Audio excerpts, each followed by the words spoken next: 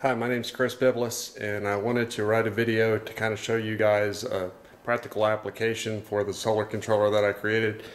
I'm going to give you a run through of my system, and maybe that'll help you out if you have to alter the code. At least seeing where it's being used and where I designed it might help you out.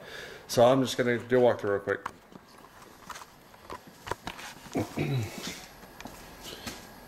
Okay, so let's see if I can get this out. Alright, well here's my system. It's an 80-gallon hot water heater. And you see all the plumbing and everything. It's kind of ugly right now. I'll fix that later. But basically what I did was I took the drain valve out of the hot water heater and I put a nipple in its place. Let me get in there. Put a nipple in its place and I put a T, and I put the valve on the outside, of course, so that I can still drain it. But that's how I'm tapping into the cold side at the bottom. And then on this side, I've got my hot water tapped in right here. It's coming down. That's my on and off in case I have a leak or something. It comes down into this pump. This pump runs into my solar heat grid, which is these three pipes here. And then it comes back out through these three pipes, feeds in here, goes back down. Okay, now it also goes up, comes over, and this is my transfer block that I'm using to transfer the solar heat from up on the roof to the hot water heater. So basically comes in on the cold side. No, I'm sorry.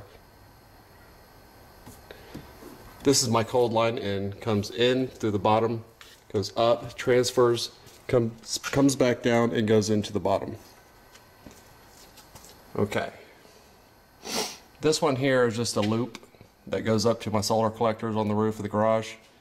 And so basically it just had to turn it upside down because of the plumbing, but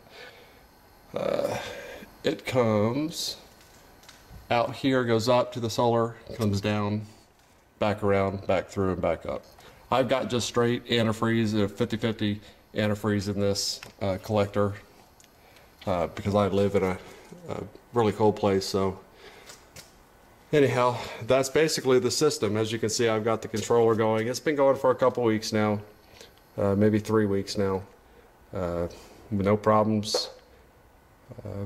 Other than that, oh, let me show you this too. This, as you can see on the instructional, you'll see that I sent a PCB design for you to build. That's basically what I did. So I just have to solder the LM335 to the wire, that's thermostat wire, and just run it to wherever I'm going. And then come back into here. I don't have to mess with a breadboard. But that design's on there if you know how to do PCBs. You're welcome to give that a shot. Works really well.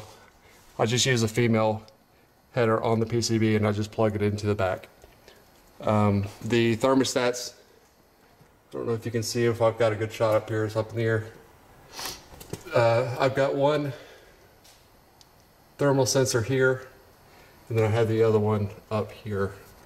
That's basically where I'm checking my transfer temperature, because I know what the temperature is going in, and then I know what the transfer temperature coming out of the collector is.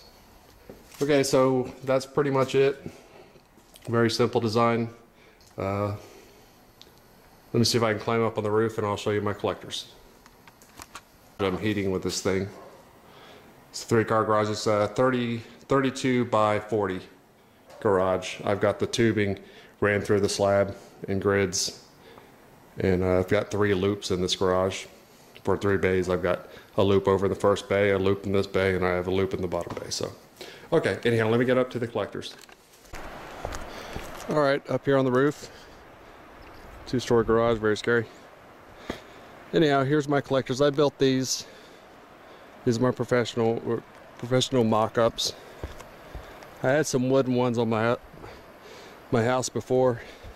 Sorry, I'm out of breath. I had to get up here pretty hard. Anyhow, I've just got 3 of these things. They're 3 foot by 4 foot. And I've got them ran in series.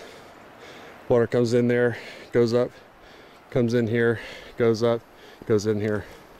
I'm getting a lot of thermal transfer with this. So like I said, well, let me show you this in case you attempt to design like this. So this is where it goes back down, but I put a little 5-pound check valve on top, keeps it from blowing out. But this is a little safety measure I have, because on my other design, it actually got so hot one time that it boiled over and busted my pipe. So I implemented this little gizmo to make sure I have some kind of blow off, little steam protection. Anyhow, gotta get back off this roof. Wanted to add one more thing. These two pumps up here I have turning on at the same time. However, I am using two different relays. So you'll see where I'm turning on two relays at one time. That's the R1 and the R2 that's turning on, which is basically turning on those two pumps. I could have wired them together and put them in one relay, because this board will surely handle that little bit of amperage. These things are running at 60 watts. You know, at 120, that's a half an amp. Those things are fun. So I could probably run all of them on one, but it wouldn't do me any good, because this one runs separately, as you see in the schematics or on the instructional. So anyhow, I hope, let me turn this thing around here.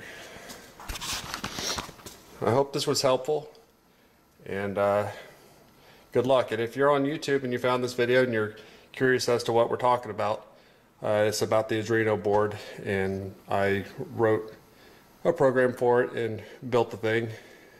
Got a nice instructional, still out of breath. Nice instructional on the internet. I'll put the link in the description. Go check it out, see if you like it. Maybe you can get into it too. All right, thanks.